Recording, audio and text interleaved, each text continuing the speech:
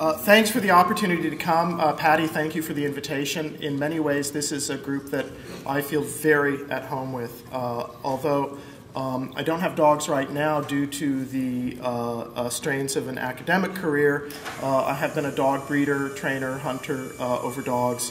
And I also do biomedical research with dogs as models for human genetic disease.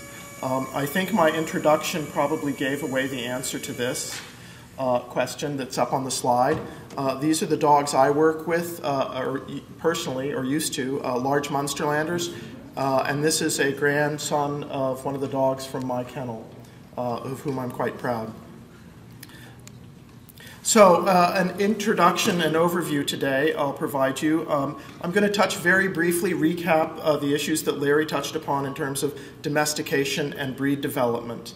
And I'll talk to you about some sort of very basic principles of mutation, inheritance, and genetic disease. And we'll be talking about breeding and genetic disease. First and foremost, how as dog enthusiasts do we prevent genetic disease?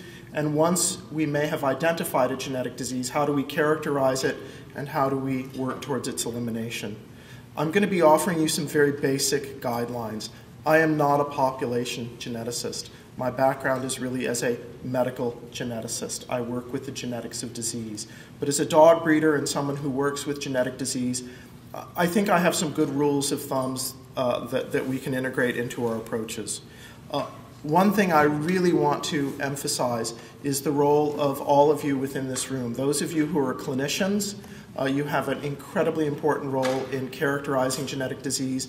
Those of you who are breed enthusiasts, in identifying it and bringing those diseases to the veterinary community. And also there needs to be partnership with researchers who can get the answers behind the genetic diseases that we require to improve the health of our animals.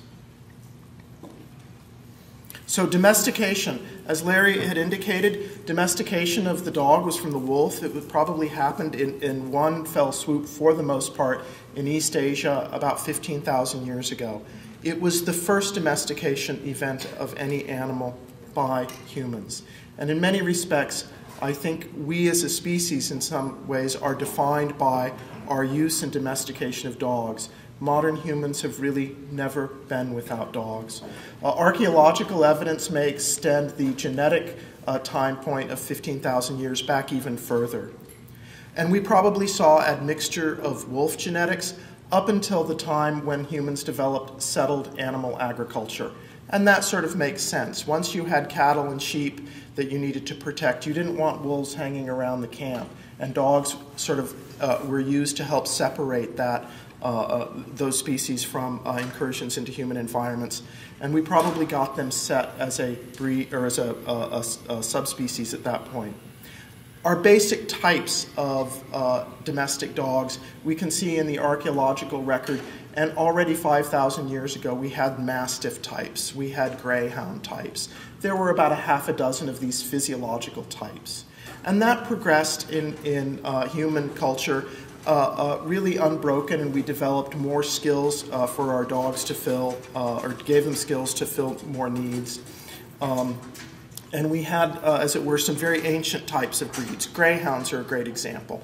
We can see them on the walls of Egyptian tombs. More recently, we had types, especially in Europe, which is really a hotbed of breed or type formation, dogs based on region, utility, size, coat color, coat texture. And the breed that I think is a poster child for this in a way is the Weimaraner. It's a large-bodied German hunting dog. It's from one region around Weimar, and it has a particular coat characteristic. It's a dilute brown and has a coat characteristic that's a short coat. That's sort of the archetype of a breed. Most of these breeds, as Marty alluded to, really got set when we had stud books. There are some cases where breeds were known before then and really monitored carefully. My friend has a greyhound, and she can trace her dog's pedigree back to dogs that were in the kennel of King George III, because those dogs had very clear pedigrees. But most of our breeds really became structured when we had stud books that came about, and that was primarily in the 19th century. And we developed from these regional and ancient types the breeds we know today. And really dogs, we've changed dogs fundamentally, and I think in some ways they have changed us as we have developed as well. So this is an article that came out in Science a couple of years ago on social cognition in dogs. And this article was fascinating. Of course, it published material that every dog owner knows, which is dogs get us. They read our faces. We can look in a corner and the dog looks in the corner. We can point over there and the dog looks over there. They have been selected to have a relationship with us that's quite unique. And this study came about because a postdoc was working on primates, and he was trying to demonstrate that same ability in primates. And he'd go to his boss and he said, I can't get him to do it, but my dog can do it. And the researcher said, your dog can't do this. Obviously, he was not a dog owner, right? Because everybody out there knows a dog can do it. And after about the third time of coming to his PI, his principal investigator, saying my dog could do it, sort of out of spite, the PI said, okay, bring your dog in and show me. And of course, he did. It made science. But we have really, really changed these animals. They get us in ways that are really fundamental and important. And I think it's tough to evaluate, but I think they've changed us. Humans, in the modern sense, have never existed without dogs. So, mutations and disease. That's really the foundation of what I'm worried about or going to be talking to you about today. Mutation is a normal and a natural process. It happens all the time. It's happening in all of us. Unfortunately, in some cases, those mutations lead to disease, cancer, for instance. When mutations occur in the germline, in cells that give rise to ova and sperm, they're passed down to the next generation. There is a natural process, and we can actually quantify that, at least in humans.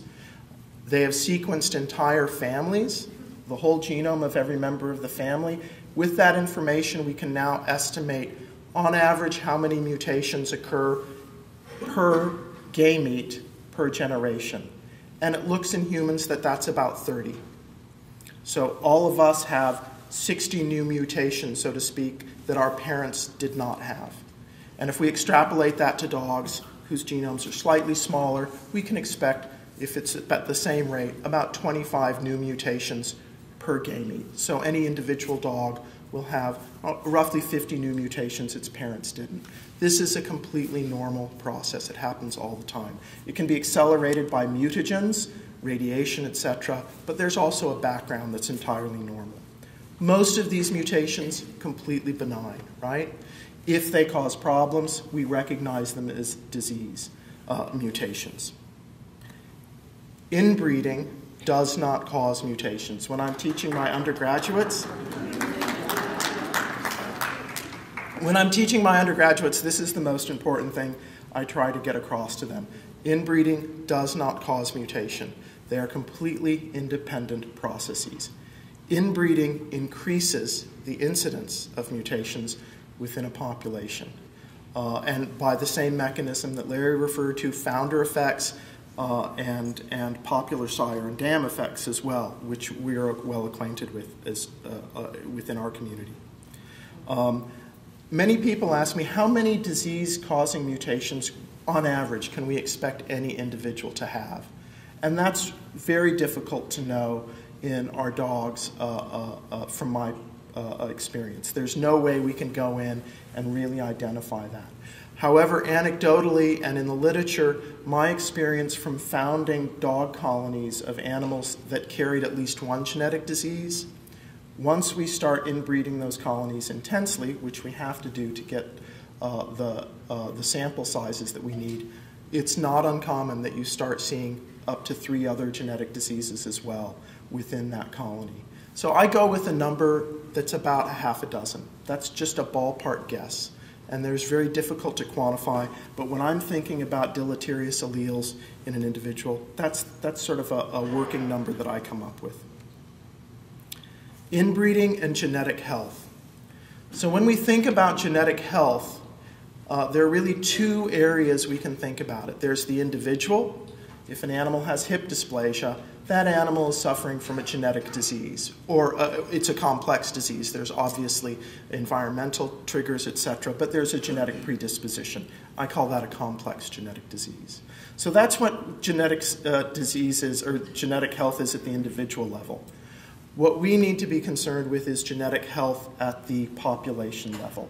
And a rough measure for that is a term called heterozygosity, or differences between alleles. The more outbred a population is, we consider the greater the genetic health, and the way we measure that is heterozygosity, the amount of difference between alleles that an individual has.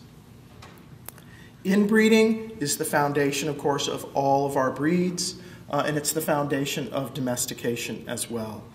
We also have the use of popular sires and dams, so there may not have been necessarily a bottleneck that animals were exposed to, but there are popular animals that we use. And that helps us concentrate the qualities we like within our population. It helps us make genetic progress in the development of our breed.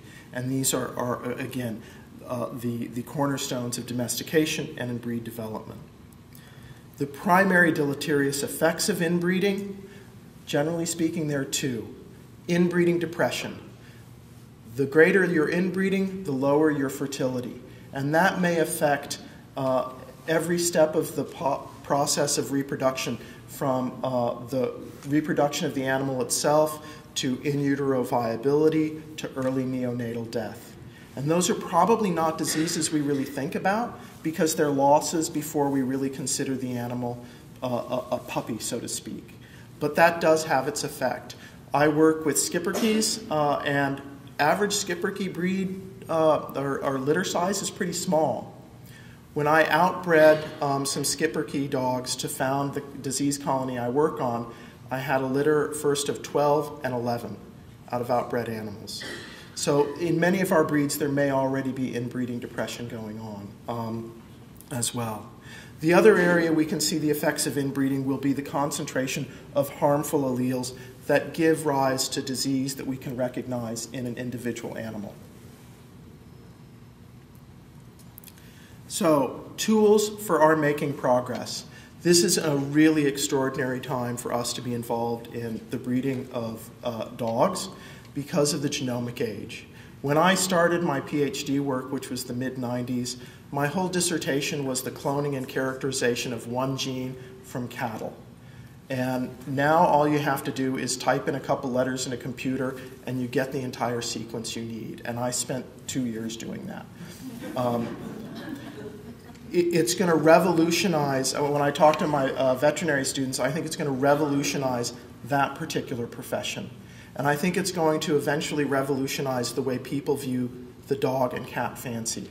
I think eventually there's going to be an absolute premium on health and behavior and well-being that results from the genetic knowledge that we're going to be able to extract from the genomic age. I'm sort of at the front end of that curve because I'm involved in medical genetics, and first thing we're going to concentrate are the serious genetic diseases. But we're going to get a hold of the complex ones as well. And in this role, breeders, veterinarians, researchers are important. And I also want to bring up the idea of clubs. I think one of the most important things we can concentrate on is creating a successful culture within the clubs that are really the conduit to getting them the resources to help find these diseases. And I think in many ways that can be a limiting problem. Concentrating on how we build successful and good cultures within dog clubs is important. And again, the genetics, I'm very a strong proponent of pedigree dogs, and I think, again, the genetics are going to put a premium on those animals. So this is the genome browser at the Santa Cruz website. That's Tasha, the first dog that was sequenced. You can go to that site and pull up the entire genome and really get anything you need to know about dog genetics. And we have tremendous tools involving SNP chips, where on one little glass slide we can get literally hundreds of thousands of genotypes from one animal. And that's already changing the way we approach genetic diseases. So genetic diseases and inheritance. Very simply, I divide them into the simple autosomal and sex-linked disease inheritance involving recessive and dominant traits, And then complex. And complex is a catch-all. It comforts scientists because we don't have to say we have no clue. We can say it's complex. But we're starting to get a handle on these complex relationships. So for our companion animals, the areas that we see diseases most frequently are recessive, because you don't breed animals that have dominant diseases, right? Except in two situations. If it's a spontaneous mutation, it may show up, right? That's a mutation from the gamete down to the new offspring. And then late onset dominant diseases. We have to breed our bitches and dogs before a certain age, so we may find a problem with dominant conditions that are late onset. But those are going to be pretty small, I think, in number. The other big area, complex. That means there's an interplay of a lot of different genes, or there's an interplay with environment, and we know how we feed animals will influence hip dysplasia prevalences, and then there will be combinations of polygenic traits as well as environmental impacts. I put up there pedigreed in different font color. It doesn't show very well, but there is, of course, this perception that disease occurs at higher risk in pedigreed animals. I don't know of any study that has looked at the genetic health of random-sourced dogs and identified that as the case. And in fact, I can come up with a number of papers where recessive diseases have been documented in mixed breed animals. And the bottom line is we are getting very few animals that are true curs or mongrels. They are all mixed breeds. And because of the dynamics of breeding in those populations, you may have animals that have the same grandsire, even though they look mixed breed. And they're going to have mucopolysaccharidosis type 7, or they're going to have canine leukocyte adhesion deficiency, or they're going to have an erythrocytic enzymopathy. And all of those cases have been documented, where disease alleles known in pedigreed animals show up in what we call crossbreds. So general approaches to genetic diseases. We can limit the incidence. That's one approach. The other approach is once we've seen them or identified them or have a suspicion, we can go after them, find the diseased allele, characterize the mutation, and then eliminate it through testing. And that process has been incredibly streamlined with the new technologies we have. It does still, well, the technologies are there, but getting the animals to the research community, which involves the clubs, the breeders, and the primary care vets, is really important.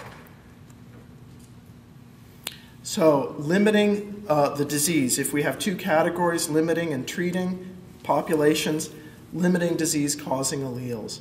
Our approach probably will depend on the age or source of that allele. There are some cases where there are ancient mutations. Primary rod cone dysplasia is an ophthalmological disease. It's a type of progressive retinal atrophy. That is a really ancient mutation. It is found in the most diverse types of breeds. By limiting inbreeding, you're not really going to limit that because the frequency is so low within your breed or within populations. It's going to be a very low risk. Limiting inbreeding is not going to be able to attack that problem. More recent mutations, mutations that are characteristic of a breed or types of breeds, they're going to be the things we can target to decrease incidence by lowering inbreeding coefficients. Examples of that would be diseases like globoid cell leukodystrophy. This is a degenerative neurological disease. We see it in Westies and we see it in Cairns, because it goes back to a time before those breeds were distinguished by their coat color. Von Willebrand mutations in large German hunting dogs. We see the same mutation in wire hairs that we see in short hairs. Those are sorts of diseases that we can help limit the incidence of by limiting our inbreeding. Another type will be private mutations, mutations that have occurred within a breed and may become concentrated because of popular sire and dam effects. And those are going to be the types of things that we can do. So limiting inbreeding will help us with these more recent and private mutations, but are probably not going to have a huge effect on ancient mutations because the level in the population is going to be so low. So inbreeding coefficients, I've mentioned that a little bit. What does that mean? It is a number from 0 to 1, or from 0 to 100, depending if you want to think of it as a percentage. What does it measure? It measures the percentage of identity of the two chromosomes within an individual that are the result of common descent from one ancestor. Okay? So if an animal had the same grandfather on both sides, we can come up with a number that is an estimate of the identity of that individual based on common descent from that animal between their two alleles. In animals, I work with mice. Most laboratory mice are fully inbred. They have gone through 20 generations of brother-sister matings.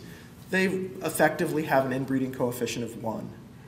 Fully outbred individuals, most of us are pretty fully outbred, we have a inbreeding coefficient of roughly 0. So how does one calculate this? If some of you have problems with math, I'll try and take this through, take you through it very carefully. It is the sum of what we call inbreeding coefficients for each common animal within a pedigree. By common, I mean, is it in the dam's and the sire's side, okay? And it is 1/2, or 50%. And that comes from the chance that any animal is going to contribute one set of one chromosome versus the other, or one allele from the other, from the paternal or maternal set. So it's flipping a coin, and that flip gets compounded. So every time there is a generation, that 50%, or 0.5, is multiplied by itself. So here we have a very simple pedigree with Joe showing up as the grandfather of Tim in both sides. So what we do is we take 50% and we raise that to a power. N1 is the number of generations from Tim to Joe on the paternal side, so that's Biff. And then N2 is the same thing for the maternal side. We have one generation, that's Tina. And then you add 1 for the generation that produced Tim. So it's 1/2 to the 3rd power, or 0.5 times 0.5 times 0.5. And that yields an inbreeding coefficient of 0.125. So, inbreeding coefficients for a sibling mating. So, sibling matings have 2 common ancestors on both sides, right? They have Joe and they have Sally. So you will actually sum the inbreeding coefficients for both those animals. So it's 0.125 plus 0.125, or 0.25. And that will be the inbreeding coefficient for Cal in this case. Parent offspring. Again, you will do the same thing. It will be 1/2. There is no generation interval to get to Trip on the paternal side, right? So he doesn't get anything. And Gay is the daughter of Trip on the maternal side. We get a 1 for her, and then you get a 1 for the generation that produced Jim. So it's 1/2 to the 2nd power, or 0.25. And to uncle and niece nephew. So in this pedigree, Sally and Carrie are sisters, right? So we have to figure out 2 breeding coefficients, 1 for Bob and 1 for Jill, and sum them to get the total inbreeding coefficient for Joe. And that comes to, whoops, I have an extra decimal. It comes to 1, or 0.125 in this case. Complex pedigrees. So what do you do if an animal within a pedigree that is repeated is itself inbred? How do you incorporate that information to it? So this is the same pedigree that we had before, which is a niece to aunt, uncle, niece, nephew type breeding. What if one of the ancestors there, Bob, was himself inbred? So Bob, we count, I'm just throwing out the number, he has an inbreeding coefficient of 0.0625. You figure it out the same way, and then you take 1, add 0.0625, and times that by his whole inbreeding coefficient for his contribution. And actually, the difference that you see in Job's inbreeding coefficient for Bob having been inbred is not that great. Job's inbreeding coefficient in this case is 0.1289, and up there it's 0.125. Not a huge increase, less than 0.5%. So contributions deep in pedigree exerts very low contributions to the inbreeding coefficient in resultant offspring relative to the primary breeding. So I get this from a lot of breeders wanting to know what inbreeding coefficient is too high, or what should you target? And I really hate that question. I've lived abroad. I have German-style hunting dogs, so I have a different perspective on what other people are used to in different cultures. In the United States, we seem to love to like rules, and you give us guidelines and we'll go with that. And there's no better rule than a number. Tell me what inbreeding coefficient I should stick with. But there are so many considerations for the health of your animals. You may have an inbreeding coefficient that's fantastic, but your stud dog is absolutely worthless as a breeder. I'm not sure you're going to want to use that.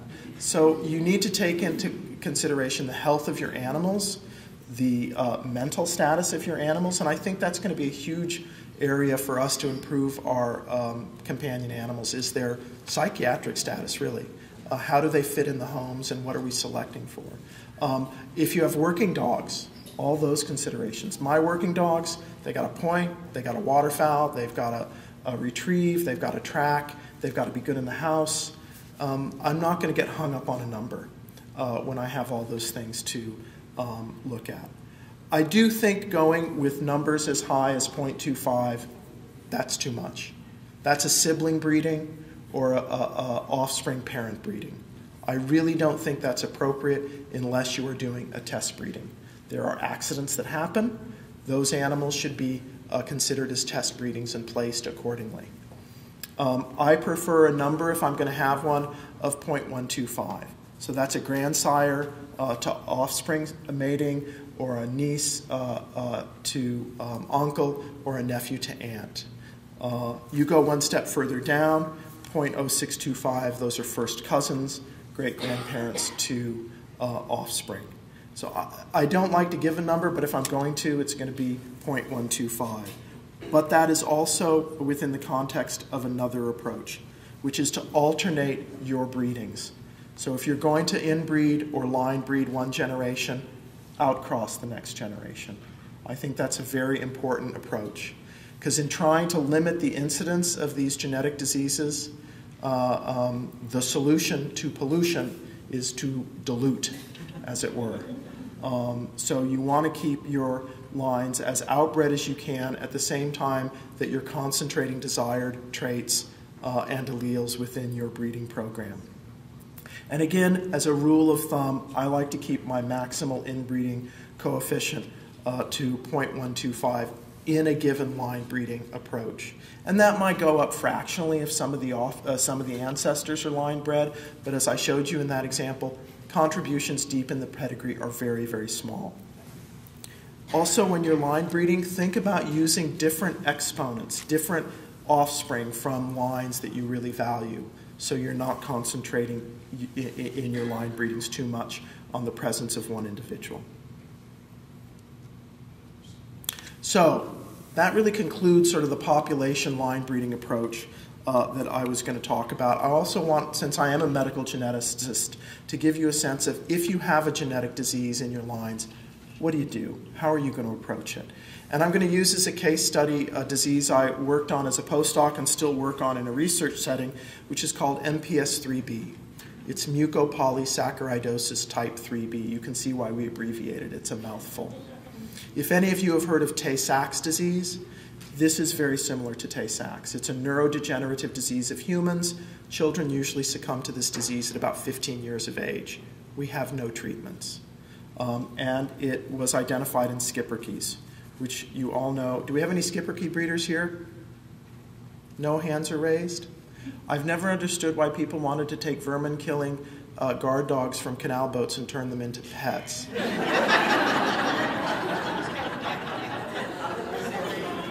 But after I started working with the Schipperkes and met some of the people in the Schipperke community, I was really turned around in my rather snarky observations. They're delightful dogs, and they're real champs, and I have a great affection for them.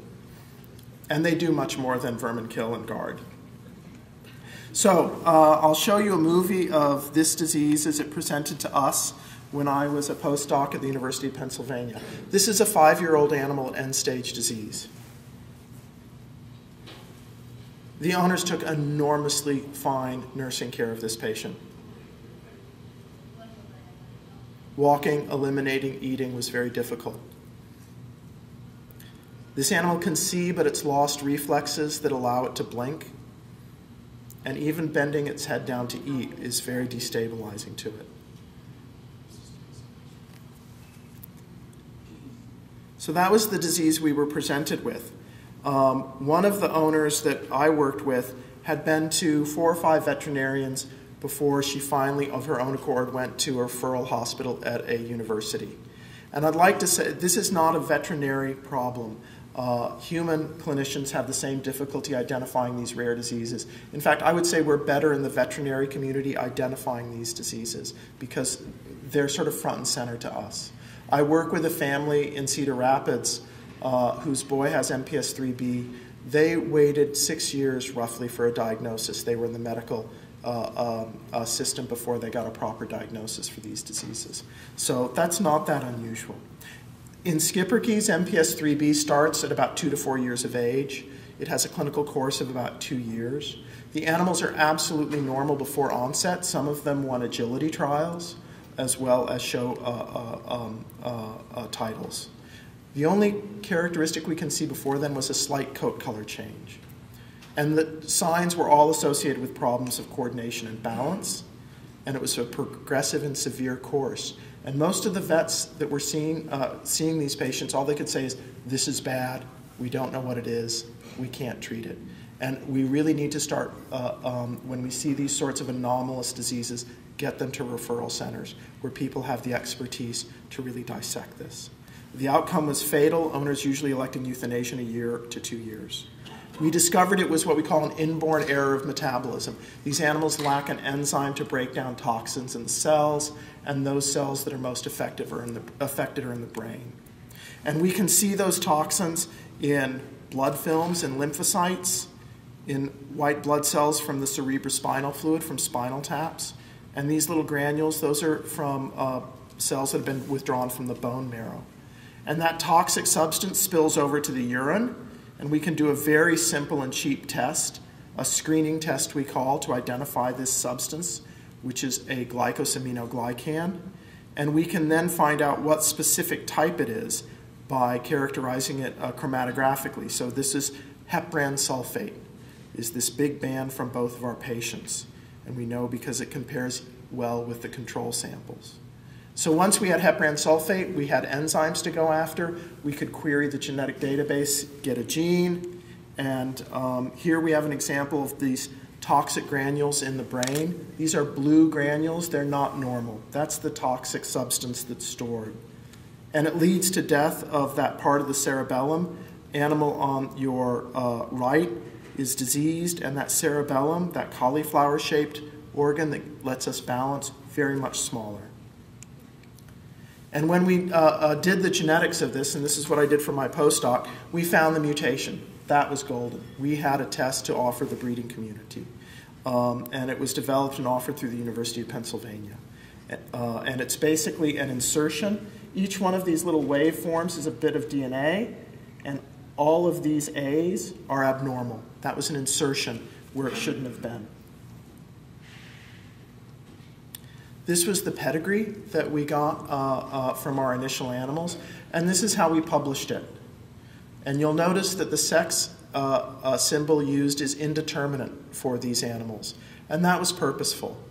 One of the things when I approached the breeding community was they wanted to know, whose fault is this? Which dog? Who was the source? And what I told them was it was so deep within the breed, there was no animal that was free of risk. And I did not want to put out there a publication that would allow very studious people to go back and identify individual animals, because I just saw no benefit in that. So when you are working within your clubs, when you are veterinarians working with your breeding community, I think it's important that we remember to maintain this sense of confidentiality with our patients and clients, because I think it helps build greater trust within the community and gives us better culture to make progress with. So when we did test this for this allele, we had a huge response, over 1,000 tests within the first couple of months. And though this was a self-selected population, Schipperkes are not a huge breed. We tested over 1,000 samples, and we found a carrier risk or a frequency of about 22%. So the breed was on the crest of a real problem, and we were able to nip it in the bud very effectively. So those are the things that you can think about when you have a genetic disease. You need to make sure you get to a referral clinician. You need to be sure that you are engaging with researchers, and hopefully that you have a health committee within your breed club that can help with these conditions. I also want to plug the use of spontaneous diseases in our pedigreed animals as models for important genetic disease. I work with this disease as a model now to help develop treatments for children. We did some preclinical trial work for gene therapy with colleagues at the Pasteur Institute in Paris, and this work is now being put forward to the French FDA to use to help start a human clinical trial. So these are really important resources for us, and so you're doing a great good work when you help identify diseases like this for humans as well as for animals. And this is an example of one of the patients, Lucas Montgomery. I go to a fun run every year. I get slower and slower, unfortunately. But I advanced to a new category. I'm in the 50 and older, so I was the first in that category this year. I was the only entrant.